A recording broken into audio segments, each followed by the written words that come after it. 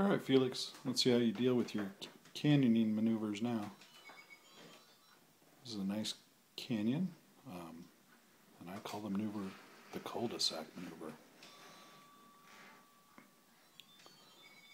Felix just has to realize that he can't get through, get tired of thinking about it, then turn around. And it's not a ballistic, it's all reactive obstacle avoidance. So he's still capable of stopping himself. He did a pretty good job. You gonna go into the living room now? Here, let me move the chair out of the way. There you go, Felix.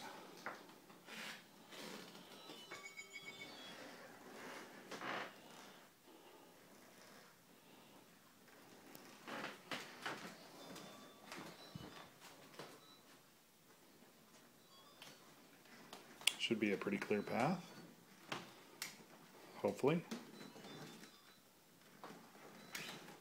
Oh, narrowly missed everything. Good job, Felix. I should probably bring the laptop along just for fun.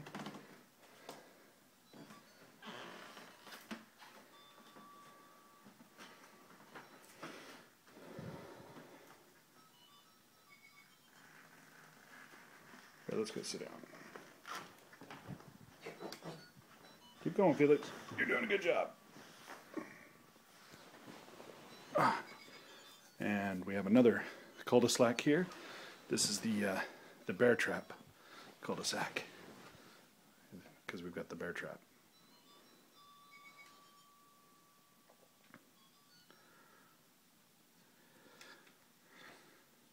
And you can see he gets tired of it pretty quick and frees himself.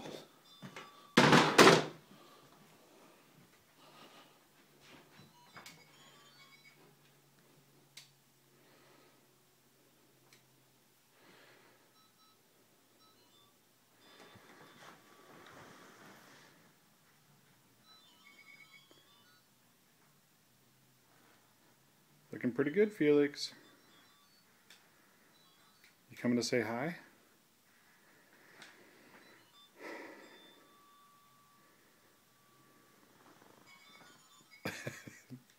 Don't run over my toes.